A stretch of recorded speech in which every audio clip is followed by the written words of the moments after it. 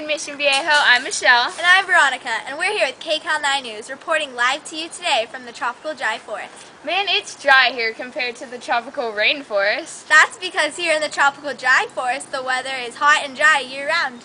You're right. Let's go to our weatherman, Christian, for an updated, detailed report.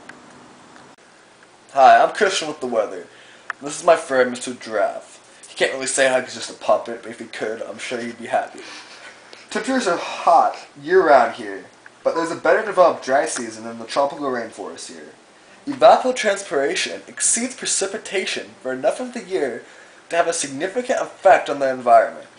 Edaphic conditions may produce the vegetation type in the rainforest zone.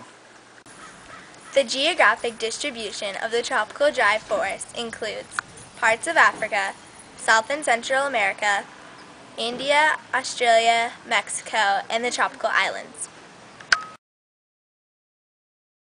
Soils are essentially like those of the tropical rainforest. They are moderately fertile and hold many plants. The tropical dry forest is filled with many deciduous trees, which shed their leaves annually during a particular season. This conserves the trees' water.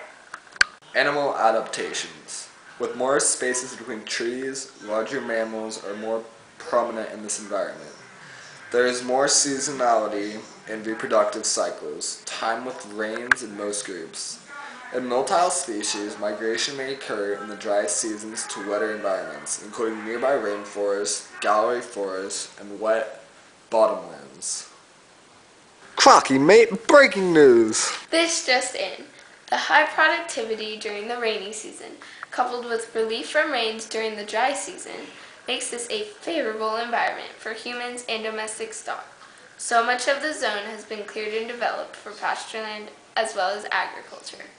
Dry forests vary from largely extirpated to still extensive, depending on the geographic region, but in some regions they are more endangered than rainforests. Species diversity is invariably lower than in the nearby tropical rainforest. Environmental stress increases with instability of the environment, and fewer plants and animals can generate homeostatic mechanisms to cope.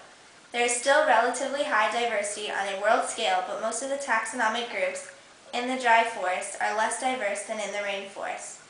Dry forest is important as a habitat for migratory birds in their non-breeding season.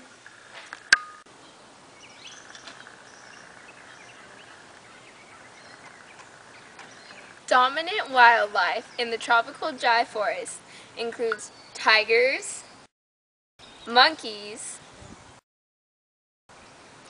herbivores such as elephants,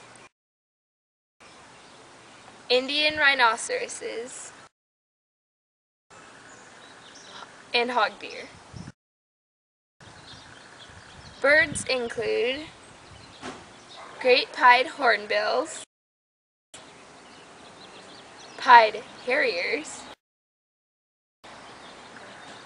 and spot-billed pelicans. Insects such as termites